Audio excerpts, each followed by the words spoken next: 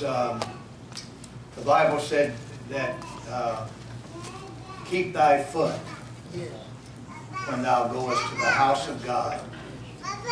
Be more ready to hear than to give the sacrifice of fools. I believe you can move too fastly. I believe you can move too quick. But I also believe that there ought to be an honor among us. There ought to be an honor among us for the Word of God and for the things of God. Absolutely. And there should be a reverence. Do you love Him today? Absolutely. Have you told Him you loved Him today? Have you said, Lord, I love you today? Amen. Praise God, I love Him today. And we as a people have been so accustomed to this way of holiness. Wonderful song. There's a highway. That's Isaiah 35, isn't it? That there's, and we know our pastor, we all want to pray for him today. But he's put that in our heart, that God just doesn't select any people, but He does have a people. And those people have found a way. And that way is a highway. What do we mean by that? Are we talking about Interstate 75? We're talking about a Highway 301? What are we talking about when we say highway? We're talking about a way that's high above any other way out here. And it's been elevated by God. Yes. And it's been lifted up by God. And the church has found a little higher place than the normal path and the normal religious orders in this world go. And so it's a highway. And the Bible said, and there shall be, and a highway shall be there, and a way. And in that way, you'll find a way. You got to first find the place. And then when you find the place, you find a way. Yes. Yes, amen. And in that way it shall be called the way of holiness.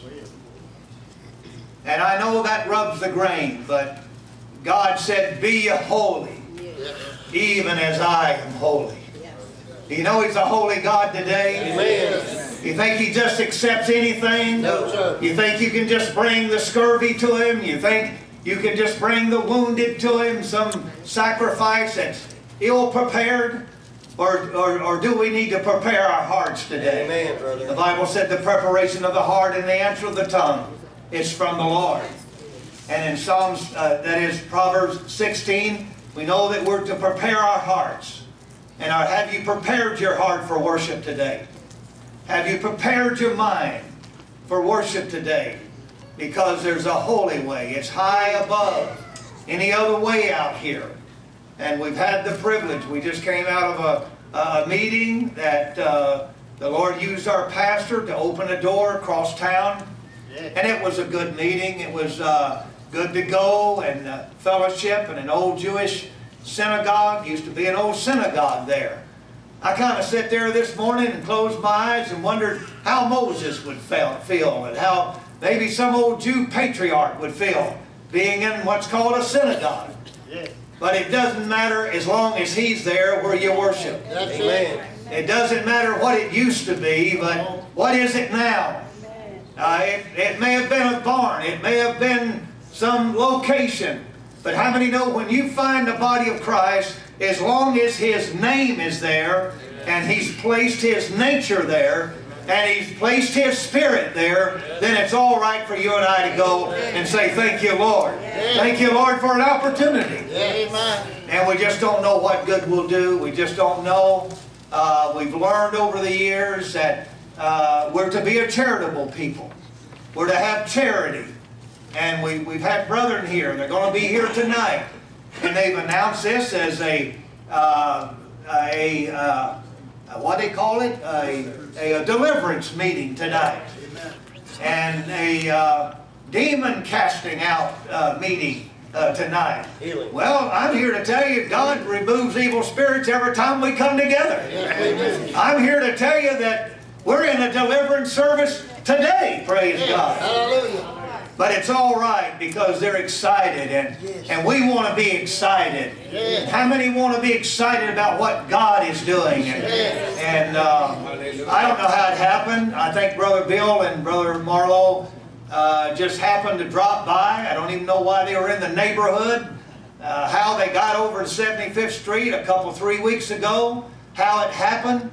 But we know our pastor, don't we? And he just walked in, I guess, right? I don't know if he had an invitation. I don't think so. But he just went in. And this dear brother, Stephen Erickson, just felt something go out in his heart.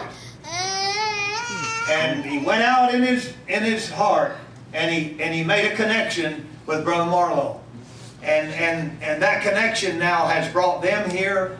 They were here a week ago, and then brought them back again last night. And the brother from India was here, Brother Daniel, and didn't he bless our hearts here last night? Amen. So we want to pray that, you know, the gospel must be preached. Yes. The gospel is going to be preached. I've often said the gospel is to be preached indiscriminately. We're to preach the gospel indiscriminately. But the choosings of God are discriminate. Did you hear what I just said? We're to preach the gospel.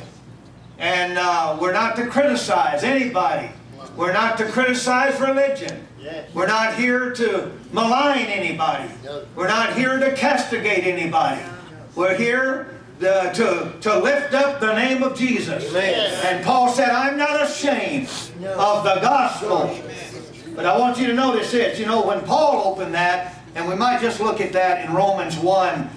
When Paul opened that, when he preached to the Roman church there, I want you to know that there was a difference there between Romans 1 and where Paul took it into the book of Corinthians. In Romans 1 now, he's showing that he'd come to this ungodly city and that the gospel had to be preached in this ungodly city. And Rome was equal to Babylon.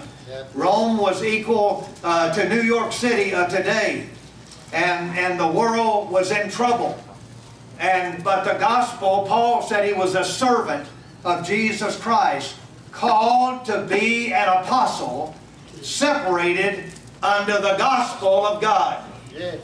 And you can't do very much if you're going to present a gospel that's separate from God. You can't do very much with a watered down, diluted gospel.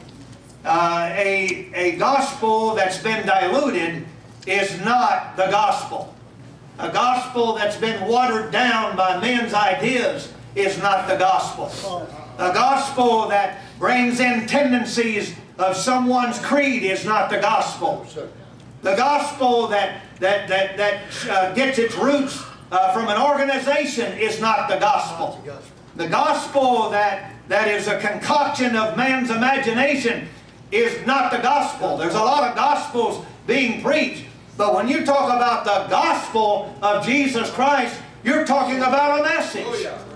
You're talking about a message that built that early church. That's it. You're talking about a message that in the midst of the labyrinth of religion and in the midst of all the world religions of Christ's day, the Bible said the world was dark, and that when Christ came, there wasn't very much life in that religious world. When I say world, of course, I'm talking about the religious world. I don't know anything about the world out there, the ungodly world. And I think when the Bible, much of the time, not all of the time, but you have to be a Bible student enough to know that what world is he talking about.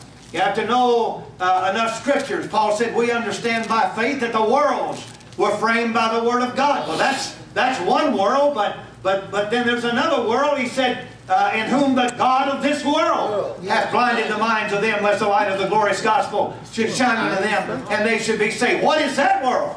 And when you see that Paul said, for Demas hath forsaken me, having loved this present world. What world was that? Why, are we to think that Demas went to an ungodly world and he visited the red light district, or he went out in some bar, or he went out in what we call the world, but Paul had built